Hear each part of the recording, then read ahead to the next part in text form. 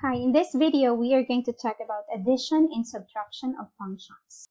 Addition of functions. The sum of two functions, f of x and g of x, is denoted by f plus g of x. So, plus yan because it's the sum, addition, okay? So, this sum is defined as f plus g of x equals f of x plus g of x. So, meaning, yung sum, yung addition of functions tayo, sum of two functions, i-add mo lang yung dalawang functions. Example, find the sum of the functions f of x equals 3x minus 2 and g of x equals x squared minus 5x plus 5. So take note, we have two functions here, f of x and g of x. We are told to find the sum of these functions. So that is f plus g of x equals f of x plus g of x. So, yung f of x is 3x minus 2. So, we have that here. Plus, yung g of x natin is x squared minus 5x plus 5. X squared minus 5x plus 5. Ito siya. Ayan. We have to gather all together the like terms, okay, and simplify. So, we have x squared. Ayan. Wala namang ibang x squared, siya lang nag-iisa. Okay? And then we have, yung x natin, we have 3x and then minus 5x. So, 3x minus 5x, that is just negative 2x. So, we have here negative 2x. And then, we have negative 2 plus 5. So, negative 2 plus 5, that's positive 3. Okay? So, wala nang like terms na iba. So, this is already the simplified form. Ayan. So, the sum of these two functions is x squared minus 2x plus 3. Subtraction of functions. So, the difference between two functions f of x and g of x, difference yan, subtraction, is denoted by f minus g, kasi minus nga, no? Subtraction of x. So, this difference is defined as f minus g of x equals f of x minus g of x.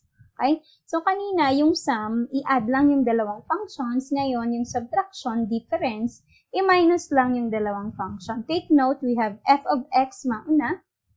Ayan. So, nauna dito ang f. So, f of x mauna. Then, g. So, g of x minus g of x. Okay, so example, find the difference between the functions f of x equals 3x minus 2 and g of x equals x squared minus 5x plus 5. Okay, so that would be f minus g of x equals f of x minus g of x. So that is, yung f of x natin kanina is 3x minus 2, ayan, 3x minus 2, kaya andito siya. Minus, yung g of x naman natin is x squared minus 5x plus 5. Ito siya. Take note, naka-parentheses yan, ha? Naka-parentheses. We have here a minus sign. So, meaning you have to distribute negative to all of the terms inside the parentheses. So, this is positive right here, di ba? So, negative times positive x squared, that's negative x squared. Negative times negative, that becomes positive 5x, no? Negative times positive 5, that becomes negative 5. And then, kopyahan mo lang itong nasa unahan, yung f of x. Ayan. Okay? And then, simplify. Simplified. Combine like terms tayo. Combine like terms, so that's 3, x squared muna, negative x squared. Ayan. And then yung x, 3x, okay, tapos na itong negative x squared, andito na, kung nakopya na natin, siya lang naman kasi nag-iisa. So, 3x plus 5x, that is 8x. Okay? And then we have negative 2 minus 5. So, negative, negative, you add them and you copy the common sign. So, that's negative 7. Ayan. As you, awan ko kung na-notice ninyo, I underline all the terms, no? For me, para wala akong maiwan, wala akong ma-left out. Okay? So, para na-solve lahat. Okay? Ang tendency kasi, pag wala tayong minamarkahan sa kanila, we don't do any markings on the terms, there's a possibility na may hindi ka masali. Okay? Ayan. So this is now the difference of f of x and g of x. Let's have this example. Let f of x equals 2x squared minus 4x plus 1 and g of x equals negative x squared minus 3x minus 1. Find the sum of the two functions. So find f plus g of x. So that is f plus g of x equals f of x, of course yung formula natin, no? F of x plus g of x. Ayan, substituting yung f of x natin, ito. So that's 2x squared minus 4x plus 1 plus, lagyan natin ng parentheses muna, yung g of x natin, ito, negative x squared minus 3x minus 1. Ayan.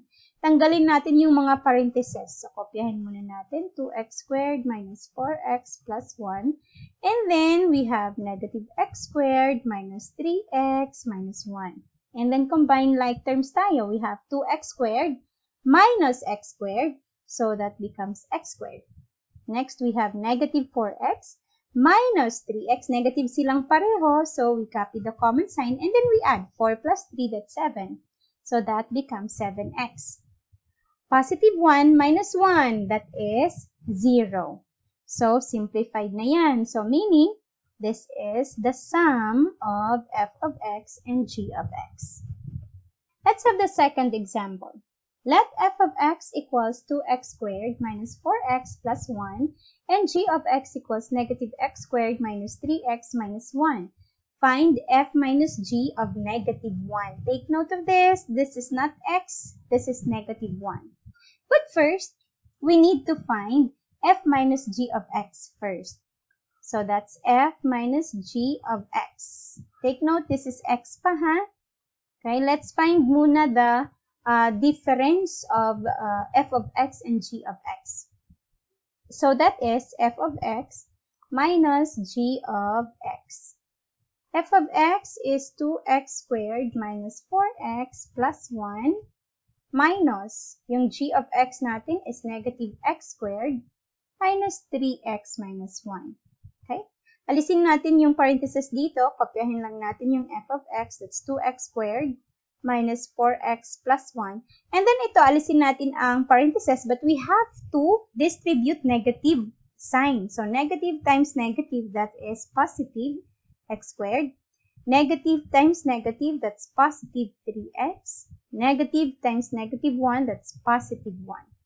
And then we combine like terms. Yung x squared muna, kasi yun ang highest na exponent. So, 2x squared plus x squared, that's 3x squared. Next, we have yung 1 ang exponent, negative 4x plus 3x. So, unlike sign, so we subtract, we copy the sign of the greater value. So, that's negative 4x minus 3x, that's x. Then, positive 1 plus 1, that's plus 2. So, therefore, this is f of g of x pa yan. Okay?